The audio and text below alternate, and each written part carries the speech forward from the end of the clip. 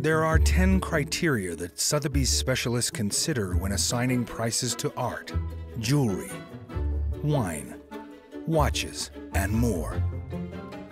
This is how we determine the value of art.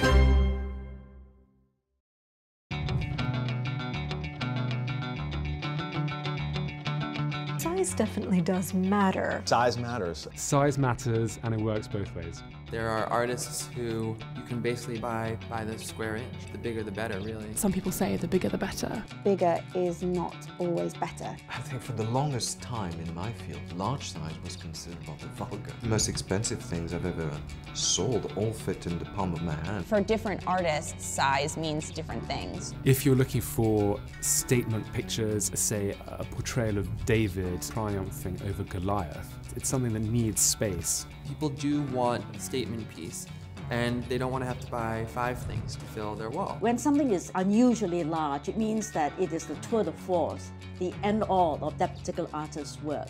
He wants to produce a masterpiece so that it can encompass all kinds of really intricate details. We see diamond prices and sapphire prices and emerald prices rise exponentially as they cross over certain carat weights. A 1 carat D flawless is not 1/10 of a 10 carat D flawless.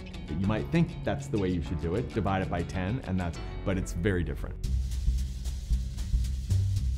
I'm a big believer in big bottles. There are not a lot of them made, but they age longer. Not as much air has gotten into the bottle. Even the names are cool.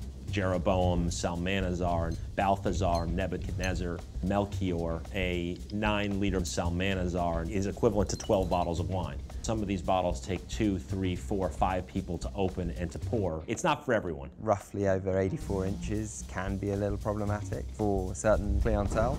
You can have works of art which are prohibitively big, something that we colloquially call Park Avenue doorway size. Once we go into the monumental scale, we actually go backwards on our numbers. We sold to Mark Bradford in September 2013, 48 by 60 inches. It ended up making $1 million more than an 80-inch work. Francis Bacon is only really working in 2 sizes, large scale and intimate portrait scale. Quite frequently, the small figureheads are a higher value than the large pictures.